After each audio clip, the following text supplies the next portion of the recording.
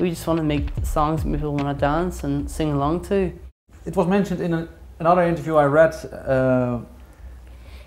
Is it possible for you to tell a difference between an Irish band and a band from the UK? I guess not really, unless people sing in like different accents, I guess, but a lot of people sing with no accent. For us, I don't know, we never really thought that much about it. I guess a lot of people compare us to American bands, and I don't know, I think it's just because what we're influenced from. We don't try and sound like American or like anything like that, but it's just the way it kind of comes out.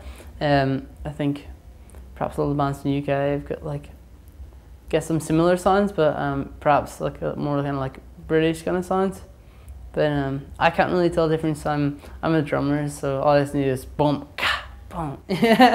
But yeah, for you, maybe from that point of view, do you think that the band is pulling more influence from the West than from the East, so to speak? Yeah, I would almost say like certainly so.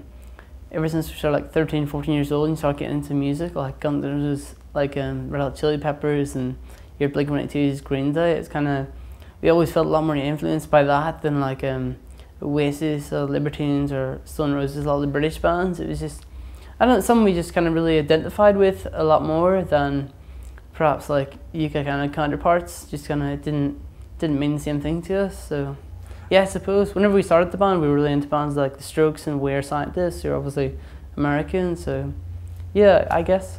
Is it now for you, do you think, yeah, with your influence in mind, did you succeed in maybe give a certain Irish touch, flavor mixed with it, or is that not?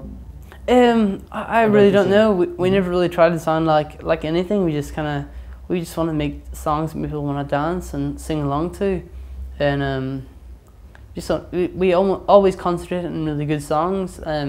More so than like any band or genre, we just kind of like bands who write really good songs, and that's what we always kind of tried to do.